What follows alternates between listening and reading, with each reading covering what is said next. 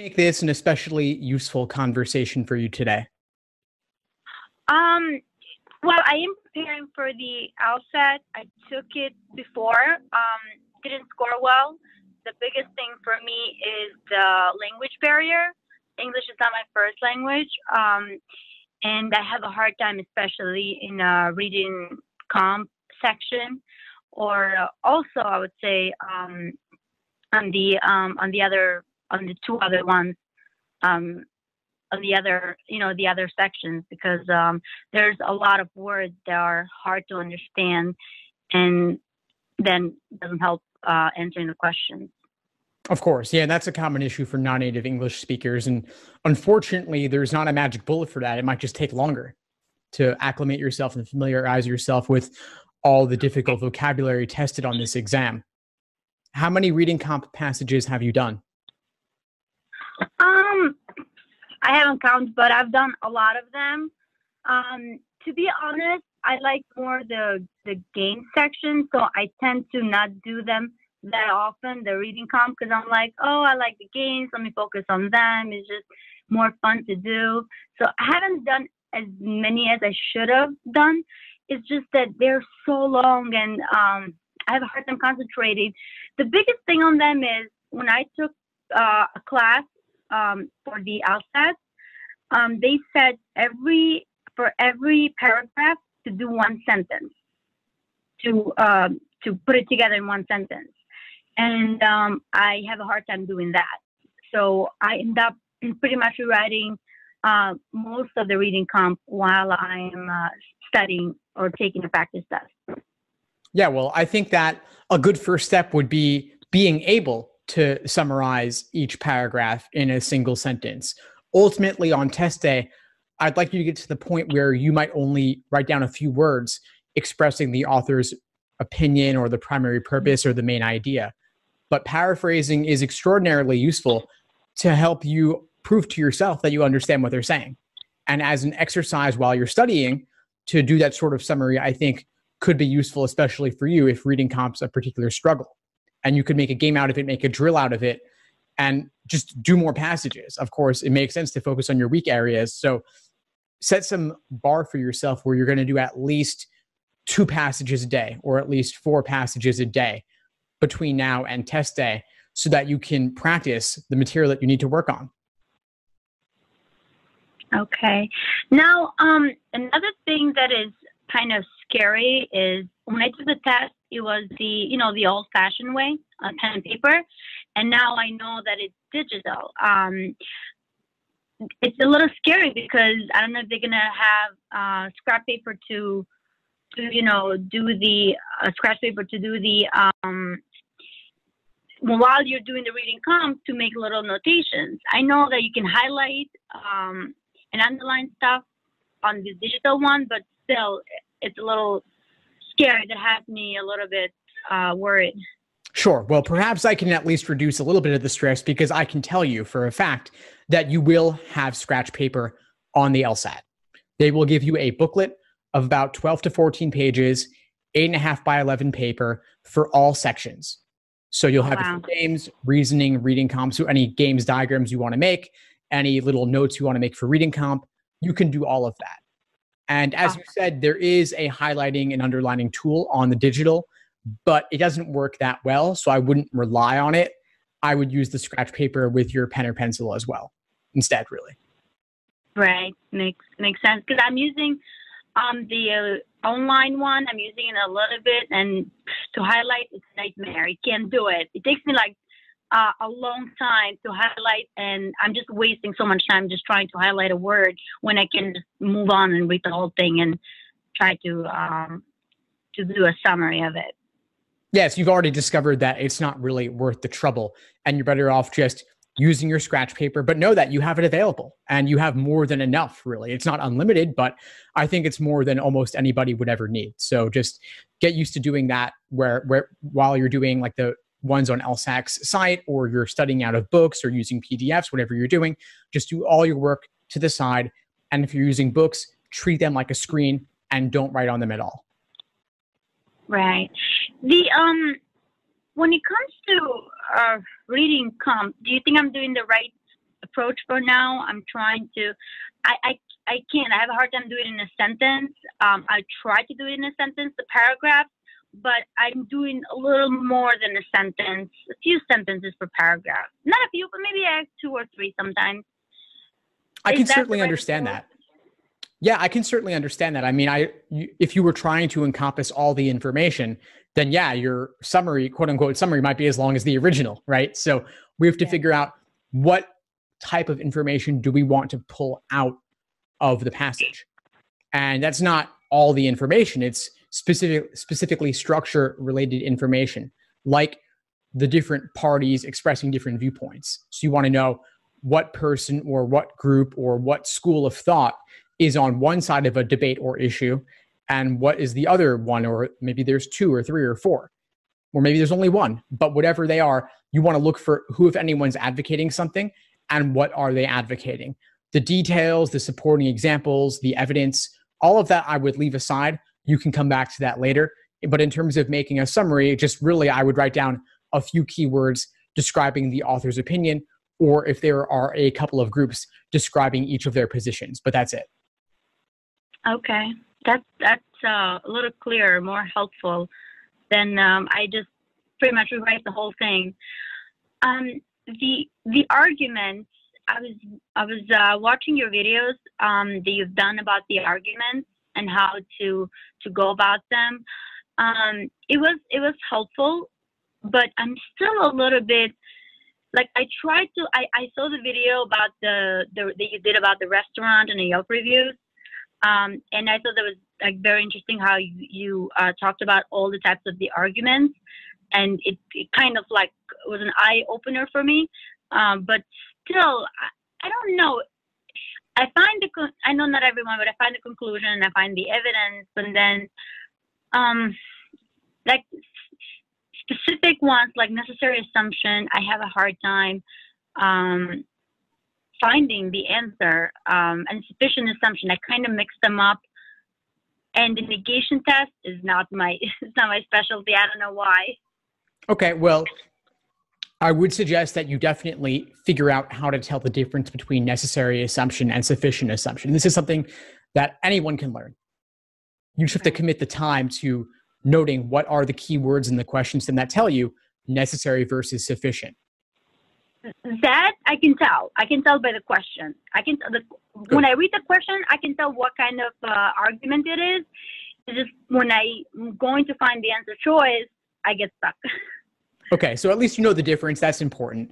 And then you also have to keep in mind what is each type asking you to do, because they're asking for different things. I think of necessary assumption questions as being a very specific kind of must be true question, where they're not really asking for new information. The correct answer is actually something that if we assumed the stimulus to be true, the necessary assumption would logically follow.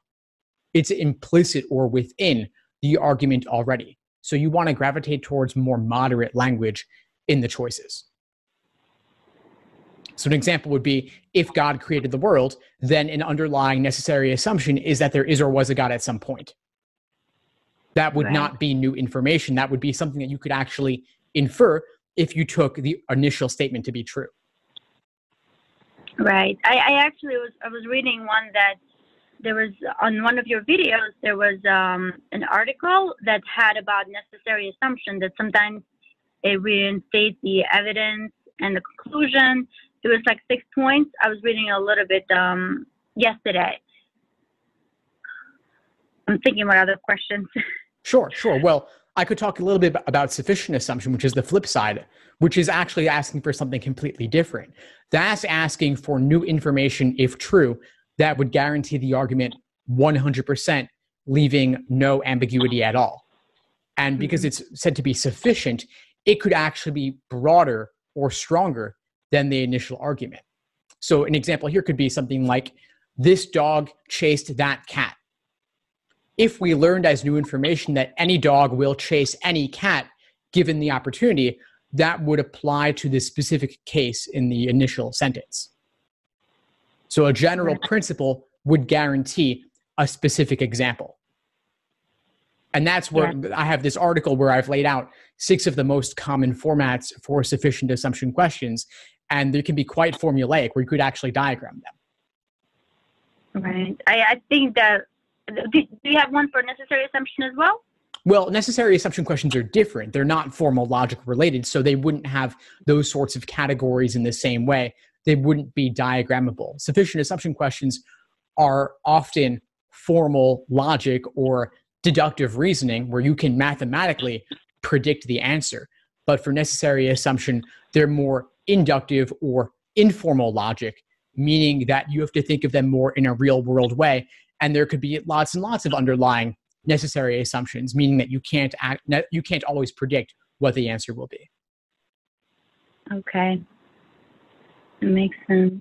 When you're doing the argument, what I have a hard time is language. It's just, it throws me off because it's like, the language that they use is not like an everyday language. It's not the examples that you were saying with the cat and the dog. You know, it's more like complex language that they use. Do you think, or do you have any strategies? Like, is there any way to simplify when you do find the evidence and conclusion to help you find the answer, or just read it the way it is and just find the answer? Like, to make it with your own words, or to make any way how to make it easier than just, you know, the arguments that are about so many different topics that are a little harder than an everyday, you know, topic. Absolutely. Yeah, I would definitely recommend paraphrasing and simplifying the language in these questions. It's a great exercise to do. We talked a little bit about reading comp, just extracting the key information that you want, which would be viewpoints. In logical reasoning, yeah, if it's on a tough topic, dumb it down as much as possible, just the same. I'll try to think about it as if I were trying to explain it to a 5-year-old or 7-year-old and use very simple words like good and bad, even.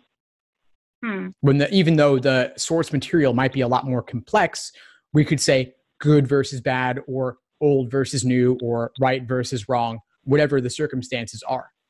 And a lot of times when they use an unfamiliar term, they will actually define it at some point in the stimulus. And so whenever you see that tough word, just substitute the definition that they give you. There's one question in exam number 64 about something called microglia, which are like the brain's immune cells. It's a sciencey topic. And so whenever you see the word microglia, just say brain's immune cells. Substitute that phrase. That's easier to understand. And that makes it simpler to just get through, really.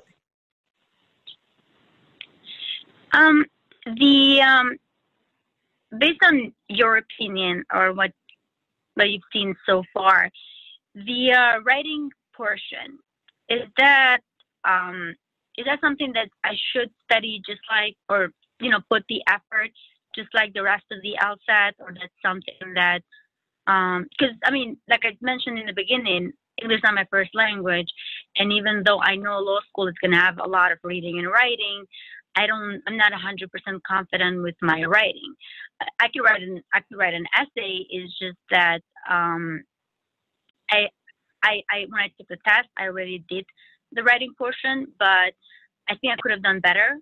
So I'm thinking, I don't know if I should redo it, or that's not that. I know it's not scored, but I don't know how important it is when it comes to law school. Yeah, sure. And so for most applicants, the LSAT, the numerical LSAT score is far more important than the unscored writing sample. So for most people, I'd say don't really worry about it too much. But given that you are a non-native speaker, and given that you said that you think you could do better, I would definitely suggest that you redo it. I think that your numerical LSAT score will still be more important in the end.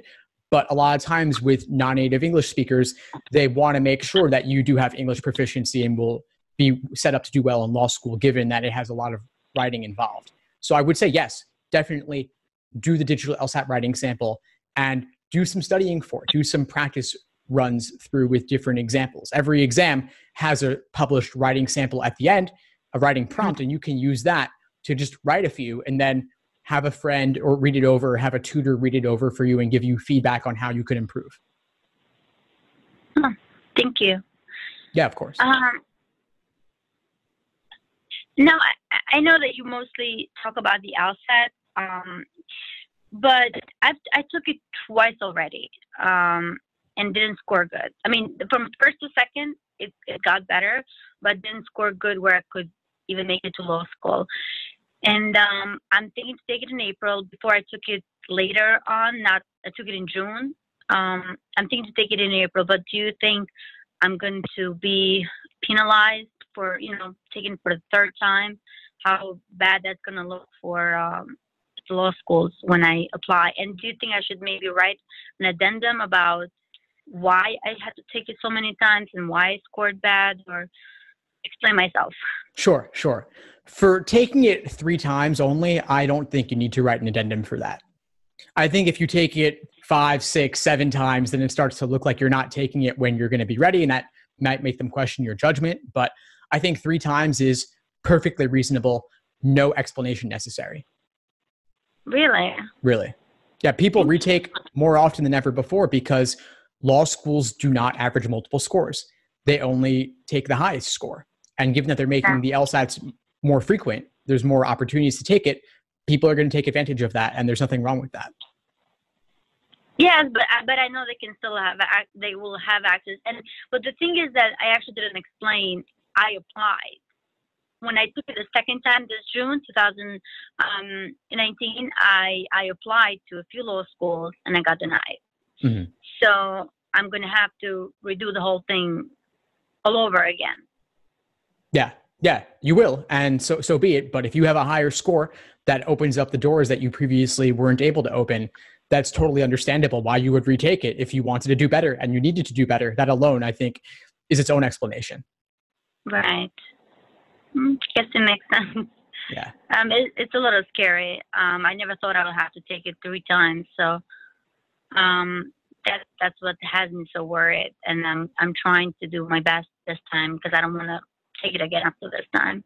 Sure. Yeah, it's a common concern. I definitely understand it. I mean, people never expect to have to retake the LSAT more than once, if at all. People underestimate just how difficult this exam is. And certainly being a non-native English speaker, I think it's even harder given the vocabulary. It's hard for native speakers enough as it is. So the fact that you might need to take it more times or might need to reapply is totally understandable. Yes, it is. But the new one, that is a big worry to me because the 2 times that I took it was, the old traditional way. Based on what you've heard, or I don't know if you've taken, because I know some people will go and just sit to see how it is. Is it harder to take it on a computer? I think there are pros and cons. There are pros and cons. I think that, like you said, the highlighting tool not being that great could be an issue. If there are any tech issues with the tablet, that could be a problem. But issues aside, any tech issues aside, really, like a lot of students actually prefer it because there's no time invested in bubbling. For example, things can be a bit more smooth with one tap of the stylus or your finger. You've selected your choice. You can flag questions to come back to later. You can eliminate choices and they'll be grayed out. You can collapse them as well. So I think there's a lot of benefits to digital, and you're practicing it. You went on LSAT's site, so you've seen the tests there. And that's really all you need, I think. I think that if you have a smartphone or you've ever used a tablet before, you have a general idea of what it's going to be like. And of course, the content's not changing at all. Right. But you don't have to do when you do the electronic one or do it in the tablet, you don't have to do the bubbling sheet? Correct. Yeah. So the bubbling is, all the bubbling is just on the tablet right there. So that saves you time. And then the writing sample, you're not even doing it at the test center anymore. You're doing it later from your own computer, and when you're going to be fresh and more awake and ready to go. And you also can type more quickly than you can write by hand, most likely. And so that also gives you some extra time to review and edit your writing, which is nice. That is. I didn't know about the bubbling sheet because I feel like that's one thing. The way how I do tests, I will select the correct choice, and then in the end of if I have like 3-4 minutes left, I go put in the answer choices in the bubbling sheet. Then if I have any minute left, I will go back, try to answer a few more questions if I can. Right. So that definitely is going to save time. And that I didn't read it, and I didn't see that was something that doesn't need to be done, which definitely saves time. I'm glad you told me that. Of course. Well, we're about up for today a lot, but what would you say is the biggest insight you got from our call today? It was so, like I told you, I was reading with your videos, but it was more of a eye opener for me. I feel like now I have a better understanding how to work on the exam completely, because you explained to me 3/4 of the exam except the games, and the games is something that I enjoy doing them. Of course, there are some more complex and I need to work on them, but reading comp was, I'm definitely going to take your advice, and I'm going to try to do, to just select keywords and the opinions, the author's opinions and stuff like that. And that, I feel like that's going to help. And also when it comes to the arguments, to simplify it and just do it like that so I can find the answer choices. And the sufficient and necessary assumption, that I have some trouble. I understand now a little better, and I'm definitely going to apply all the techniques that you told me today when I do practice test, and see how it goes. I'll keep you updated. Fantastic. Yes, please do. And let me know if you need anything in the meantime.